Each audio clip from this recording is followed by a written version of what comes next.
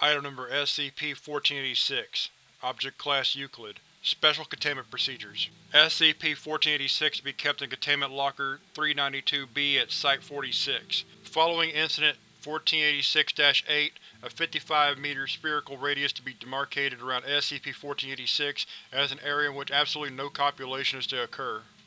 Description: SCP-1486 is a children's doll, 48 cm in height. SCP-1486 is animate, however due to its nature it is mostly immobile. SCP-1486 is highly damaged and is missing its right arm. SCP-1486 will frequently exude human blood, feces, pus, and cervical mucus from small pores covering its torso and head. SCP-1486 is seemingly a sapient. If a fertile human couple of opposite sexes completes copulation within 50 meters of SCP-1486, regardless of contraceptive use, SCP-1486 will disappear from where it has been placed and appear in the female subject's uterus at less than 0.01% of its original size. SCP-1486 will then begin slowly increasing in size at the rate of a normal embryo and fetus. Footnote 1. For financial and ethical concerns, testing regarding the subject body's acceptance and nourishment of SCP-1486 has not been performed. For more information, read Dr. Fulnin's paper, SCP-1486, Hypotheses Regarding the Placenta and Immune System. Ultrasound testing of the subject has shown that SCP-1486 retains its shape throughout the growth process. Subjects may sustain damage to the uterine wall, causing infertility. Excretions from SCP-1486 will exit through the cervix.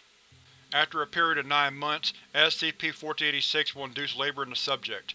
SCP-1486 may be birthed normally, however due to the presence of several harsh edges on the exterior, cesarean sections have proven to be a much safer form of delivery. Once it has been birthed, SCP-1486 will search for the subject mother, and in some instances, SCP-1486 will attempt to breastfeed unless restrained. SCP-1486 can communicate verbally through unknown means and will address the subject and others. Attempted abortion results in SCP-1486 rapidly expanding, causing the subject's abdomen to rupture. SCP-1486 will be immediately hostile. SCP-1486 was discovered by Foundation operatives following a complaint submitted by after an ultrasound imaging session. Addendum 1486-1 Interviewed SCP-1486 Interviewer Dr. Fulnin. Forward: SCP-1486 had recently been birthed and was sitting with D-7397, its mother, at the time of interview. D-7397 had been sedated and was unconscious. Begin log. Hello, SCP-1486. Hey Doc, long time no see. Indeed. 9 months, if I had to guess, laughs. How's it hanging? It's fine. Mind if I ask a few questions? Shoot. Alright, who or what made you? Well Doc, when a mommy and a daddy really love each other or are really fucking drunk. Please answer the question.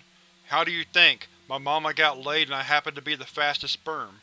Alright, how did you become damaged? Being born isn't fucking easy. You can get pretty torn up. I think I would know that better than anyone.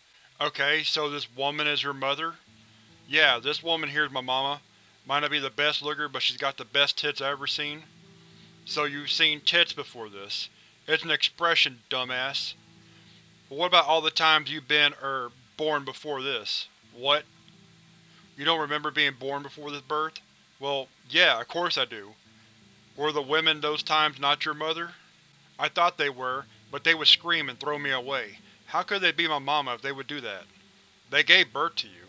Well, yeah, but I mean they hate me. How could a mother hate her own kid, Doc? Enough to hurt them so much. Lots of mothers. It doesn't make any sense. How could they just throw me away? How could they just hammer it in like that? Well, I mean, I just don't get it. 1486, can we stop please? End log. Closing statement. Examination of SCP-1486 following the interview showed a severely increased excretion of cervical mucus from the area surrounding its eyes. SCP-1486 was separated from D-7397 and placed into storage.